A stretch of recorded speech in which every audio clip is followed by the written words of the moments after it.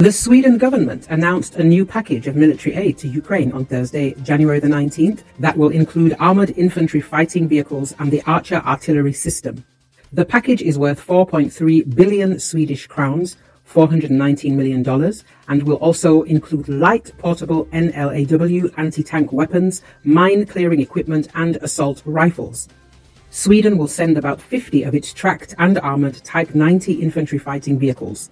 It can be used to transport up to 8 infantry soldiers and is equipped with a 40mm automatic cannon. The government did not specify how many Archer systems it would supply.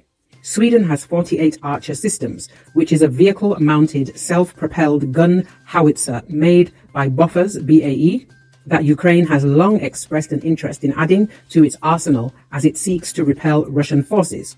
Ahead of the package presented on Thursday, Sweden had announced around 5 billion Swedish crowns of military aid to Ukraine, as well as several installments of humanitarian supplies.